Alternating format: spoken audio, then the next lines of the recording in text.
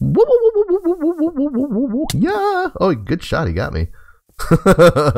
Hey, everybody. Woo! It's me, Yokel, back with some more Feed the Beast Revelation. How are you guys doing today? I'm doing okie dokie. I got some golem problems here. The trouble with golems. Here, let's take care of this real quick. Yes, you, sir. You have a question. Guys have a knack for interrupting my intros. There we go. Hey guys, welcome back to Feed the Beast Revelation. I'm Yokel. I might have just said that. I don't know. I was running for my life. Hope you guys are having a great day today. I'm doing peachy keen. Today we're going to work on the Mineralis contraption that we started in the last episode. I've cut it down to size, though. I think that I might have been shooting a little for the moon there with that last setup. I had a 14 across, 15 across, something like that, or 15 down, and then I was going to do 3 across. It's going to be 45. It's going to be crazy. I'm going to start here with a 3x4 area. That's 12 blocks. That's going to be a lot easier to manage, and it'll be a good way to test how bad it's going to lag my base, because I'm already starting to feel it a little bit with the Starlight Infuser contraption that's going on over here. So another hyperactive Astral Sorcery machine right here next to the base might not be the best idea. So we'll be able to find out and test it with this. But before I can do that, I need to restart the Botania base. And that's why I have all of this dirt with me here. Let's see. Oh, let's get out our formation one. That'll make this a little bit easier. Probably pay attention. There's probably creepers around here. What I want to do is I want to create a bit more of a flat area right up here, I think. Just kind of in this general area. Maybe, let's see here if we can. I think, woo! Hey, oh, hello. Why did I pick nighttime to start this? I think what I might need to do is I think I might need to run some powered lanterns over here just to kind of calm this down a little bit. So what we're going to want to do is we're going to come out about like, yeah, oh, hey. You know, I keep forgetting I don't actually need to go like all the way over where I want to place stuff with this wand. You can, I mean, look at this range here. Oh, hello. Ah! All right, you guys done? Okay, jeez. Yeah, look at that. Bing, bing, bing, bing. I can even look. I can set them like way out there. I need to make just like a little base up here, just like a little house, a little hut, a little farm, a little barn. I don't know. Maybe we'll do we'll do another mushroom house. Yeah, because I did one up there. Yeah, so do a little mushroom house and put the pedestal in there. Put this guy in there. The apothecary. I always say pedestal, but it's not that. I'm gonna put this down here. Just start gathering up some mana. This is probably not where this will stay, but it'll work for right now.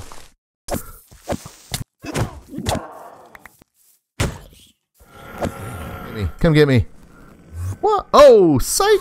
There you go. Now that we've cleaned up all the garbo out here, let's put our coal in here. Get some of the... Hello, Mr. Deer. Let's get some mana gennin. I've talked about this before. I don't think I ever showed you guys. Probably not that interesting, but we're going to look at it anyway. So you can't put these mushrooms down because there's too much light out here. Let's see. Let's look at F3. So if you look over on the left-hand side there, about halfway down, slightly above halfway down, you see light. It says 15 sky. And that is way too high to plant a mushroom. I think they need to be like 12 or something like that. So how we block that sky block light is, we see 1, 2, 3, 4, 5. Okay, so this will be the edge of the first mushroom. And then 1, 2, 3, 4, 5. That'll be the edge of the other mushroom. Great. Okay, so we're just going to put it. Yeah, hang on. What I'm going to do is I'm going to build a roof up here. 2, 3, 1, 2, 3. Okay, this is where the first mushroom will be. So we need to go out 1, 2, 3, 4. I believe from there.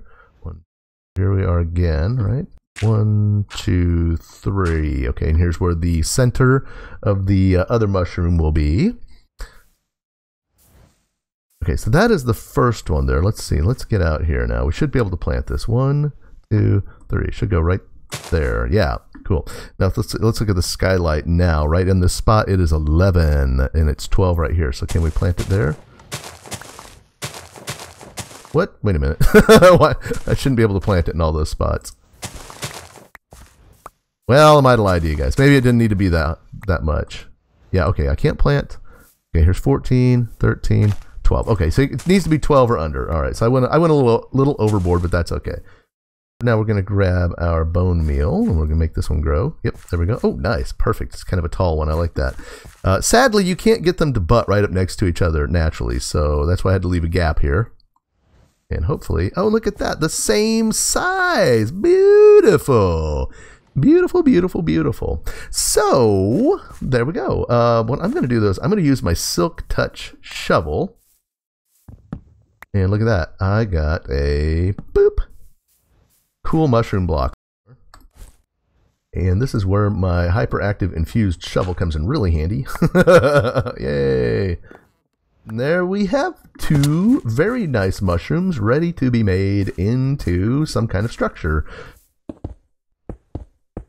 Yeah, so we'll definitely want to go across like this. Who's coming? Oh, come on. You? Leave me alone! Why don't you just let me work? Stop bothering me. Ah! No! Alright, and then we will bring our pedestal in here. Think about this for a second. Oh, you know what? I've got an idea. I have got an idea. I think this is going to work. Alright. Grow! Here we go. And are we slightly lower? Is that okay? Do I mind?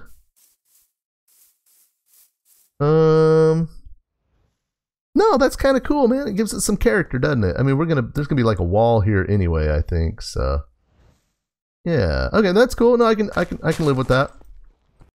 Let's take a quick look at my house over here and remember what we did. Okay, so we've got the dark oak bark, we've got the spruce slabs, we got the panes. Can do that. Dent. Yeah, there we go. Woo. Anytime you right-click with the chisel to do stuff in the interface, it winds up the Visio wand. Same thing if you're eating. It's kind of disconcerting. You're eating, and all of a sudden you stop eating, and then it just launches you.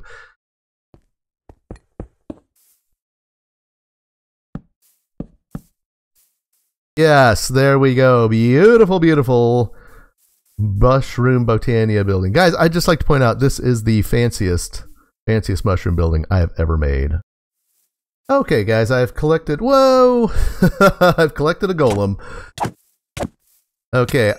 Ow. Boy, he hit me post-death there. I've put together, I think, hopefully, everything we need here to do the next step. So I've moved this apothecary back 1 spot so that I can land the wall that it's on against this wall right here. What I really like about the apothecary is that you can automate it if you're clever, and one of the things you can do is you can take a redstone signal off of it, so it's empty, there's no signal, it's full, there's a signal, and you can do it through a block, which is really cool because that means you can hide it. You can hide your mechanism behind a wall. So let's see here. What's going to happen is there's going to be a redstone torch here, and it's going to control this mechanical user. We're going to set it to activate block on redstone on. There'll be a sink right here. This will get a bucket. When there is a signal, it'll fill it. Then it will send it through an item duct.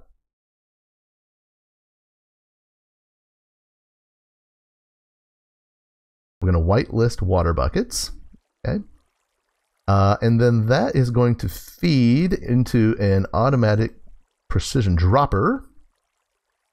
And that will drop it on there. Hopefully, if all goes well. So let's check. Oh wait, and then we have the ranged collector right here, and we will tell it to pick up empty buckets. There we go. So what'll happen? Here's the idea: is we'll do our thingy here, and it'll use the water. That'll become empty. It'll it'll cut off the signal, which will turn this on, which will fill the bucket, send it through here, drop it, and then it'll be picked up by the collector over here from Gadgetry, the ranged collector, and put into the adjacent inventory, which is the mechanical user. So let's see if it works. Redstone on, so it should be ready to go. Activates. And there we go. Look at that. Ta-da! All right, let's see if it works here.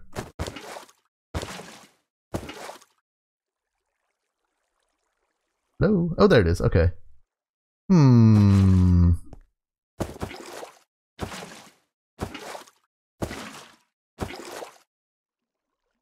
Okay, so it's cycling. It's working. It's working, but it's cycling a bit back here before it actually drops it. Here, let's. I think I know what it's doing. Let's see if we can take a look at it here.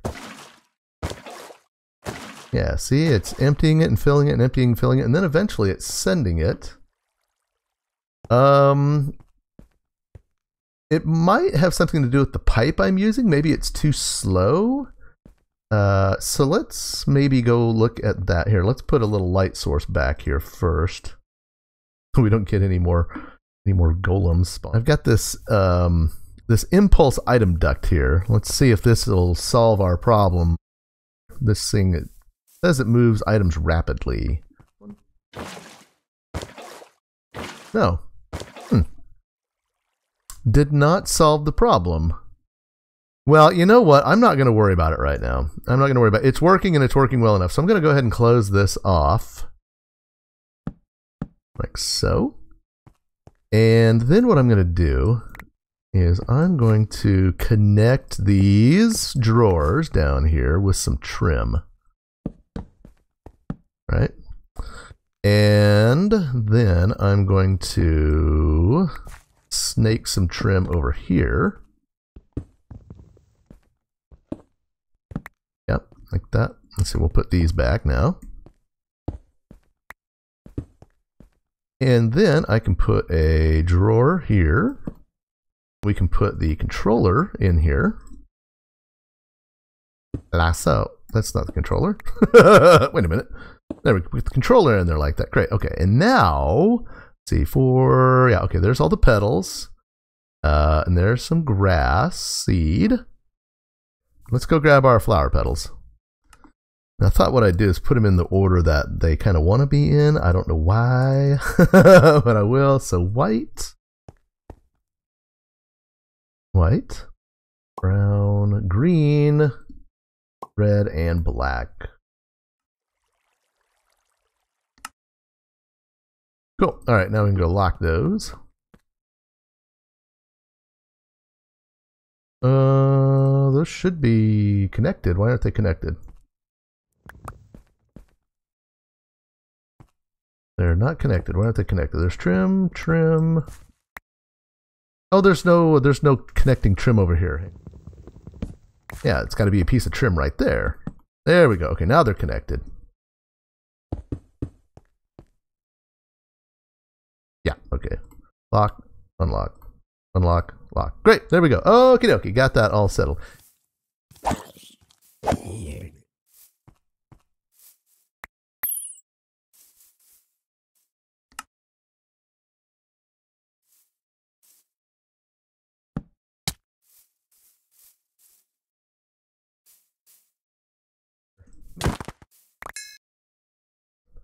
Kind of assumed they would really only spawn. Kind of figured they would only spawn around their little huts.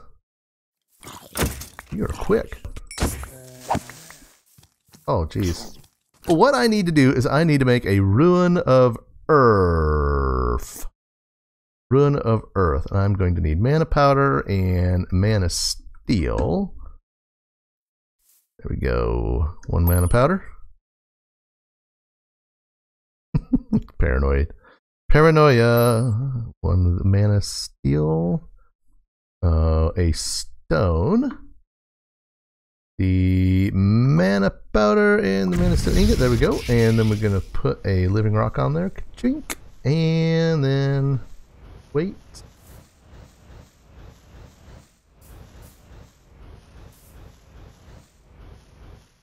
There we go. Ready to go. And boom. Hurrah. There we go. Drop pop candy. What? Redstone root. Need one of those and one of our ruins. I think, is that it? Yeah, that's it. Now we just need to grab a, oops. Grab a grass seed. Throw that in there. Boom. There we go. And boink. Yay, it worked. Okay, great. Here we go. We've got our random carpus. We are on our way. Let's see. But before we can use it, I need to go over here and grab a... Yeah, there they are, pistons. Okay, I need to grab a piston. So what the random carpus will do is it will place things for us.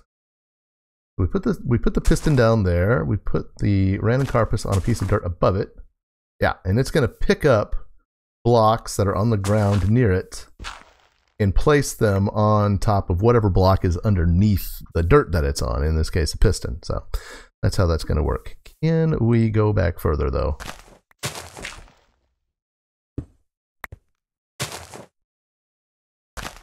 Okay, like so.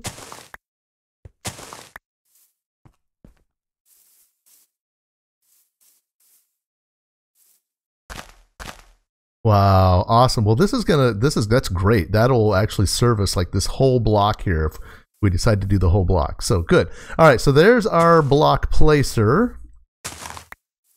Now that we've got our stone placer down, let's start working on this mechanism here. I don't think we're going to have time to do the harvesting today, but I'll try to get the thing working that's going to push this stuff up. So here's what we're going to need. We're going to need a bunch of redstone stuff, including this wire and this connector from redstone wire and redstone connector from Immersive Engineering. Then we're going to need a sensor from RF Tools, a transmitter from RF Tools, a sequencer, and some receivers. And the transmitters and the receivers are set to the same channel right now. So here's how this is going to work. I'm going to place this sensor down right here. And you can see I've got the orange facing that way. And that is where the signal comes out of the sensor. And what we're sensing are stone. I set this up already. I'm looking for stone. So I got it set to block type stone. And I'm looking in an area 3 blocks in front of the sensor, and I'm looking for at least one match. So there has to be at least one stone in this line right here to send a signal. So let's see if that works. So, got that. Oh, here, let's let this place it.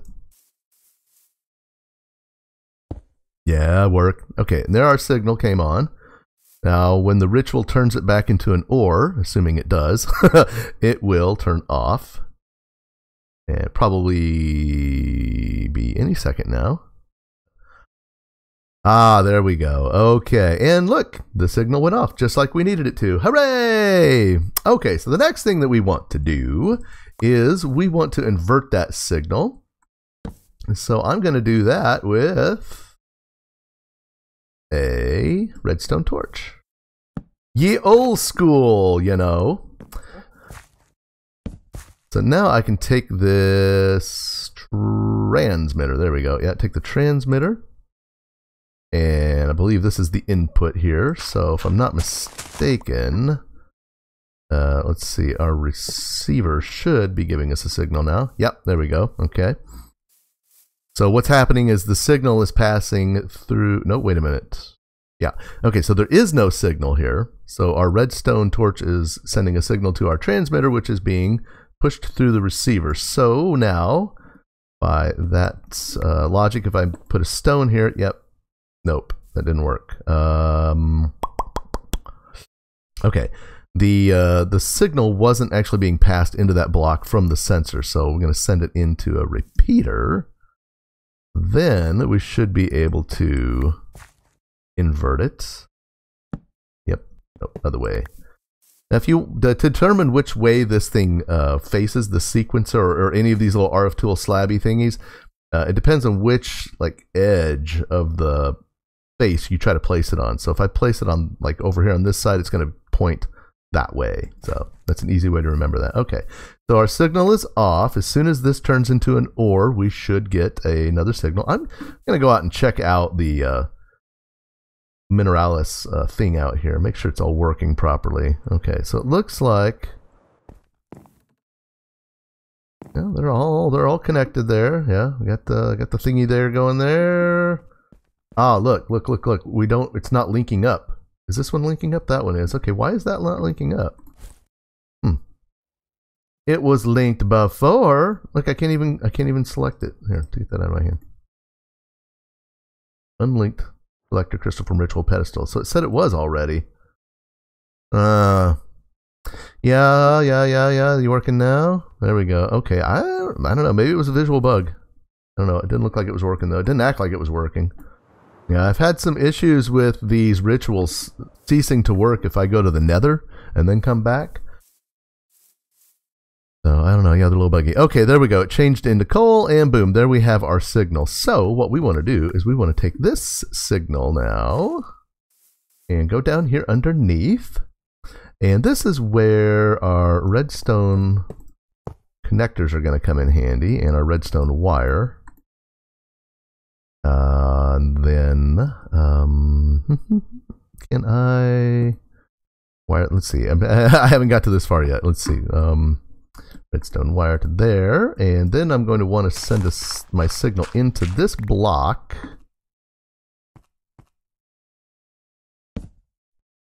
Oh, this is ugly. This is ugly. It's going to work, though.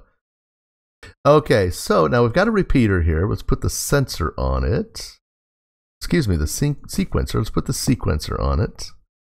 The sequencer is set to send one pulse, basically. There's no delay, essentially. It's one blip sequence. It's once and done. So when a redstone signal is received, loop the cycle once, ignore further pulses. So it's just going to bloop, send a pulse, and that's it. That's where the receiver comes in handy. So the receiver is, going to go in there. And then that's where we need the transmitter. This is not working. I was really sure this would pass a signal through to here, though. So why didn't it? Yeah, that's not working. That doesn't do anything. So, maybe this needs to be input and these need to be output. Ah, there we go. I had it backwards, guys. What needed to happen is this one needs to be set to input because I am inputting redstone signal to it, and then these need to be output. Okay, now that we've got all that set back up, let's put some stones down here and let's go take a peek and watch the magic happen here. Oh, here comes a red dot. Just in time. He's gonna mess everything up, aren't you? Aha! Alright, there it worked. And there we have it. These guys are so excited. They want to come see it too now. Alright. The pulse is key. The pulse is key because you want those pistons to go back down so that the random carpus can actually put the stuff back on it that it needs to. Guys, this is how we're going to end the episode. Same way we started it. Alrighty, friends, that is going to do it for today. That is all I have time for. Thanks for stopping by. I hope you guys had a good time. Hope you learned a little bit of something or another. And come back to the next episode and we'll finish up this machine, hopefully. And everyone will be dazzled, including myself. So thanks a lot. Have a great one. Feed the beast.